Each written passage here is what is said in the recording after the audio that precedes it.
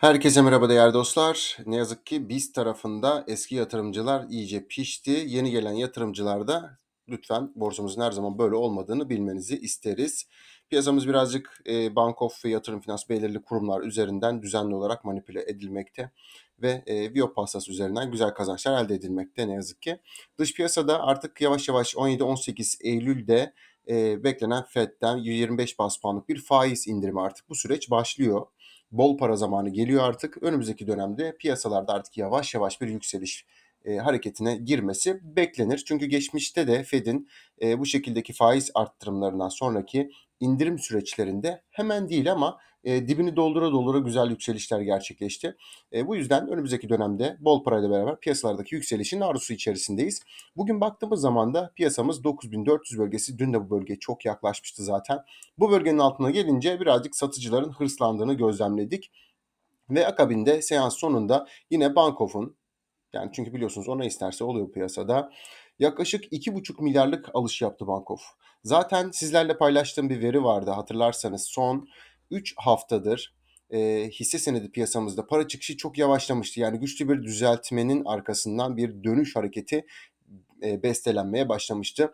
Dips tarafında bir artı bir eksi devam ederken hisse senedi tarafında gördüğünüz gibi son 3 haftanın gördüğünüz gibi yataya çok yakın işlemleri gerçekleşti. Bir artı iki eksimiz var ama genel itibariyle şöyle astronomik 300 milyonluk bir negatif pozisyon oluşmamıştı. Hatta dünkü eksi ikilik bakiyede de piyasadan şöyle göstereyim onu da yaklaşık 300 milyon civarında bir artı kapanışı vardı aracı kurum tarafında ilk 5'te. Yani genel itibariyle dün piyasada Bankof'un çok fazla işlem yapmadığını gözlemledik. Hani elinde mal tutmadığını gözlemledik daha doğrusu. Kendini pek göstermedi diyebiliriz. Ama dün de piyasa eksi yaparken zaten piyasa bir dönüş işareti yapmıştı. Bugün de artı açmamızın arkasından hızlı bir değer kaybı geldi ve şu anki kapanış itibariyle de güçlü, güzel bir çekiç mumu oluşmuş oldu. Bu net bir aslında ertesi günü, yani bir sonraki devam eden günde bir yeşil oluşturabilirsek devamında geleceğini düşünüyoruz. Bu bir tepki hareketi olacak. Henüz içe net dolu yükseliş diyebileceğimiz bir veri değil tabii ki. Ama yatırım finans, Bankof, Ziraat 500 milyon, eksi 500'den artı 500'e yöneldi gördüğünüz gibi. Şimdi kısa vadede bahsettiğimiz rakamlar nereler, onlardan bahsedeceğiz. Gördüğünüz gibi son bir sene içerisinde şöyle iki tane büyük kırmızı kanalın içerisinde seyahat etmekteyiz. En son gelinen bu noktada gördüğünüz gibi çok önemli bir destek bölgesinin altına sarktığımız gün tekrar bölge içinde geri gelebilmemiz aynı şekilde benzer bir toparlanma hareketinin devamını tetikleyebilir. Ve gördüğünüz gibi bu bölgenin orta vade yükseliş tepesi yaklaşık 11.800, 11.900 diyebiliriz bu bölgeye. Bu bölge aşıldıktan sonra da güçlü bir, artık 11.800'ün altını görmeyeceğimiz uzun bir süre bir bölge hareketi gerçekleşecektir. Yukarı yönde ivmelenme. Bu tabii çok önümüzdeki aylarda konuşacağımız bir mevzu. O yüzden şöyle kısaca size belirteceğim önemli noktaları konuşabiliriz.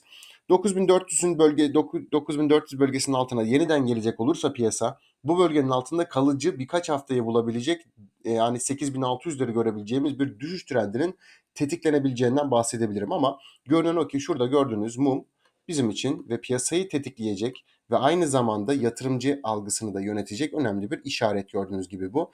Bunun gibi işlem hareketleri, mumları oluştuktan sonra piyasada genel itibariyle güçlü yükselişler gördüğümüzü söyleyebiliriz. Ama kalıcı bir yükselişten bahsetmek için 10.200 bölgesinin üzerine atmamız şart. 10.200 bölgesinin üzerine atarsak yatırımcı algısıyla beraber artık Bankof grubunun da, yani o gruplardan işlem yapan yerli amcalarımızın da piyasayı yukarı yönde tetiklemeye çalışacaklarını göreceksiniz. 10.200'ün üzerinde haftalık kapanış artık düşüş trendinin sonuna geldiğimizi habercisi olacak. Yani bu yüzden orta vade pozisyonlarınızı 10.200 üzerinde almanız oldukça önemli diyebilirim kısa vadede. Ama net kısa vade trade işlemleri içerisinde bugün güzel bir gündü. Yani hisse piyasamızın da kısa vadede 9.675 bölgesi yarın bizim için direnç konumunda olacak. Bu bölge aşılırsa piyasanın kısa süre içerisinde 9.900 bölgesine doğru hızlanışını devam ettirmesini bekliyor olacağız. Yani çok kısa birkaç gün içerisinde çok hızlı bir değer kaybı yaşandı. Dış piyasadan net bir şekilde ayrıştık. ABD piyasaları ve diğer piyasalarda önemli bir çalkantı söz konusu değil ve yatırım yapılabilir seviyemizin yükseltilmesine rağmen, gördüğünüz gibi ciddi bir para çıkışı olmamasına rağmen piyasamızda böyle işlemler gerçekleşiyor. Bunu size teknik olarak anlatmanın pek bir mantığı yok. Çünkü teknik olarak gerçekleşen işlemler değil bunlar, gördüğünüz gibi. O yüzden sürece birazcık daha sadık kalacağız. Hisse senetlerimiz son belki 10 senenin en ucuz çarpan değerlerinden işlem görüyor. Tabii bunların beğenilmeme sebeplerinden bir tanesi de bu karların büyük bir çoğunluğu öz kaynak değerlemelerinden kaynaklanıyor. Yani temettü verimliliği olmayan, yani dağıtılabilir kar olmayan rakamlar bunlar. O yüzden önümüzdeki dönemde birazcık daha artık 2025 yılı itibariyle çok güzel karlar oluşacak. Bu dönemde maliyetlenen vatandaşlarımız ciddi miktarda getiriler oluşturacak. Doğru hisse seçimiyle hatta milyonluk bile olabilirsiniz çok ufak birikimlerle. Lütfen önümüzdeki dönemde güzel paralar kazanacağımızı lütfen aklınızın kenarından çıkartmayın. Bugünlerde bu filler birazcık daha tepişsinler, oynaşsınlar. Biz yakın zamanda bol paraya kavuştuğumuz gibi piyasalarda rahata kavuşacak. Çünkü genel itibariyle baktığımızda böylesi 7-8 ayı bulan düşüşlerden sonra yaklaşık 3-4 aylık çok dik çıkışlar gerçekleşiyor. Piyasada bunun çok tekrarını gördüğümüz verisi çok fazla var. O yüzden buna benzer bir tepki hareketi göreceğimizi düşünüyorum ben. Dünya piyasalarından bugün nasıl ayrışıyorsak önümüzdeki dönemde de bunların net bir şekilde ayrışma göreceğiz. Tekrar görüşmek üzere değerli dostlar. Kendinize iyi bakın.